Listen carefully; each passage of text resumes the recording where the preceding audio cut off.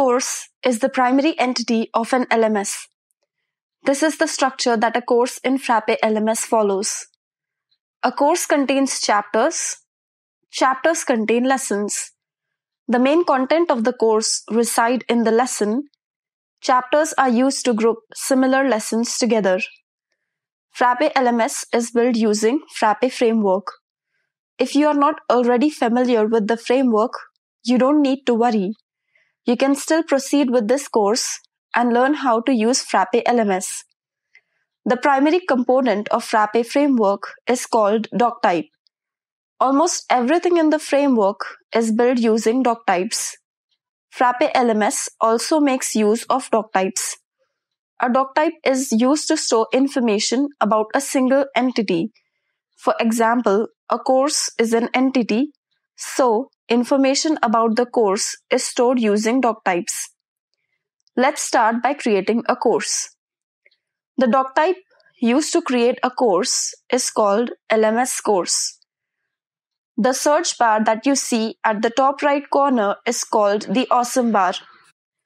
You can use the awesome bar or the workspace to land on any LMS doc type.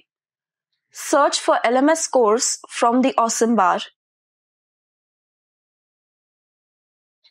You will find an option called LMS course list. Click on it or click on the course link from the workspace. This is the list view of the LMS course doc type. It shows a few important information about the course for quick reference. To create a course, click on Add LMS Course. You can fill up all of the relevant details about a course here. Give your course a suitable name. Fill in the instructor's name. If a course has multiple instructors, you can list them all here. If you have a preview video for the course, you can use the video embed link field to link it. For the course, choose a preview image. It is recommended that you choose an image that represents the course well. Include some important tags that will help users understand the course better. It can be short keyword related to the course.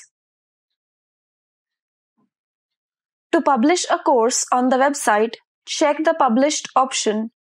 If this is not checked, the course will not be visible on the website.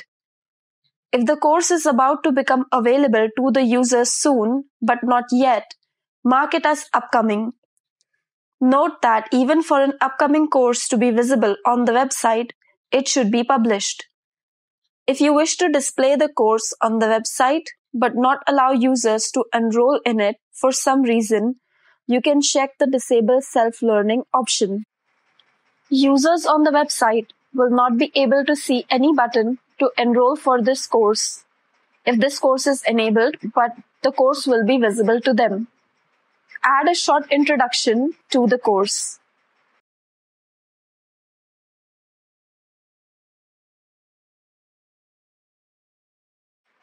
Add a detailed description.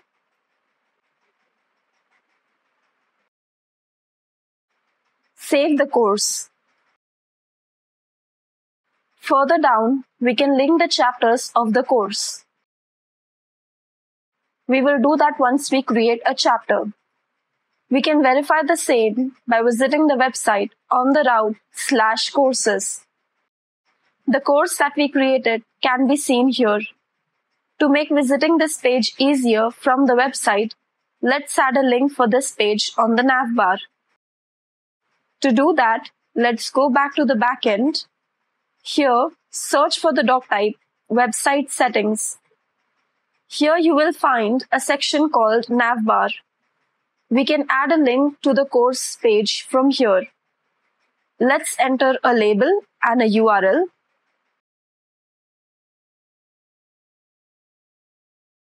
Save after adding the link.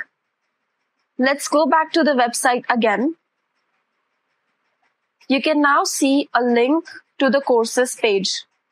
You can be on any page on the website and just use this link to come back on the courses page.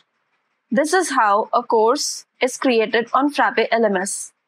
In the next chapter, we will see how to create a chapter for our course.